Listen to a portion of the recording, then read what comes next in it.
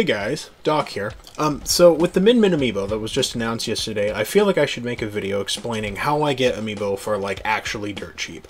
I've actually got a post on this coming soon at amiibodoctor.com, so check back for that. But basically, there's a lot of places that people don't know to look for Amiibo in general. When you think of buying Amiibo, you think, okay, I'll go to Walmart and Best Buy and I guess Toys R Us, but they're gone now. Amazon and eBay and all that jazz, okay? And, you know, those are places you can buy Amiibo. What most people don't know is that Goodwill and other thrift stores sometimes have online stores as well. So take for example, this lot right here, okay? This is an auction site, okay? This is stuff that got dropped off at Goodwill that Goodwill hasn't been able to sell, okay? So this is a Pikachu and a Toon Link Smash Brothers figure, and they're going for $17 right now, right? Well, so you look, Toon Link, oh, let's go Toon Link Smash Brothers Amiibo, okay? Well, Toon Link alone is worth $23.25. So we look up Pikachu. And Pikachu goes for, we'll say like 20 to 30-ish. We're seeing some variants here, okay?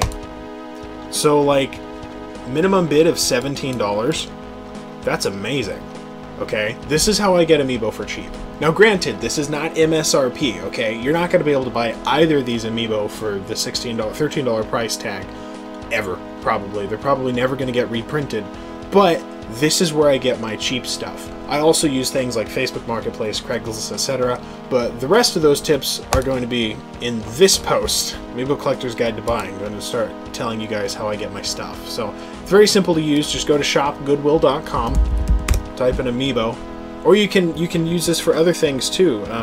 You can type in you know, Nintendo, we'll say, and see what else you've got. Right? You've got a Wii U. 7 minutes left. That's going for $100.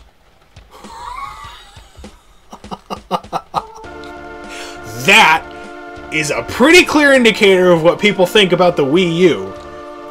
So yeah, you can get a lot of stuff here. Thrift stores are highly underrated. So that's how I get my stuff cheap.